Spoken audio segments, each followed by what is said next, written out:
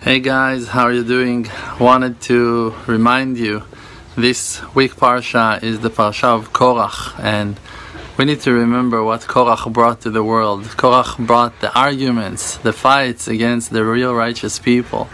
Moses, he was the man of truth. He was able to do so much for his people, for our nation, for the nation of Israel.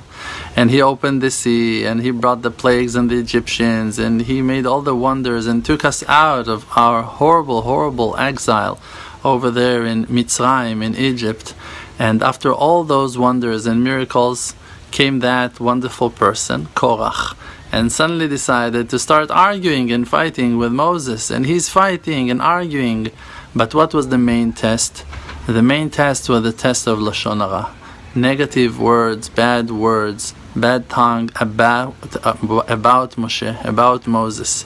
That he went and talked to all of his friends, to all of the chief rabbis, to all of the large and big and great people of that generation, and spoke with them and told them, listen, he's a liar and this and that, and brought all those head of courts, of Jewish courts, all those chief rabbis to his side.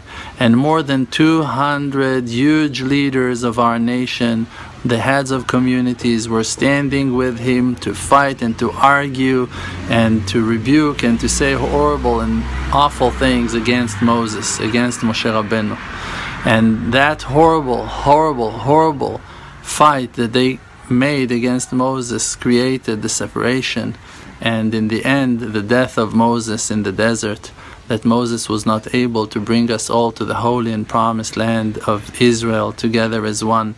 And that job passed to his follower, to his main student, Yoshua bin Nun, that was righteous and pure, but still was not as strong and powerful as Moses, the one that was deserved to have the merit to bring us and deliver us to the Holy Land and to build the temple. If Moses would bring us into the Holy Land of Israel, we would never suffer anymore.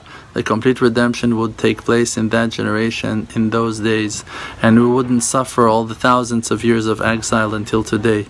But because of that fight, of that argument of Korach and his people, the people that he collected by his Lashon Hara, that spoke in a negative way against Moses, things that never took place, evil things that he made up on his own, by himself, because of that, we suffered and we're still suffering today. Stay away from negative talks. Stay away from talking bad things about real righteous and pure people. And reconnect yourself through good attributes to all the real true commandments that we've been commanded by Moses. To be honest people, to be truthful people, to be righteous, to be kind, to be nice to each other, to love each other and to respect each other, to love the peace and to be peaceful with all creation on earth. Please guys, be strong, be truthful, and have Emunah with an H in the end, that you will not forget Hashem. And may the Creator bless us all and give us all wonders to enjoy with, and miracles will take place in our lives and in the lives of all of our beloved ones. Amen. Ken Yehi Ratzon. Thank you. The world does not exist. Because Olam Milshon Ne'elem, the world is just blocking the light of truth. The world calls Alma Deshika, world of light. It's just a fake. We're just inside of an illusion.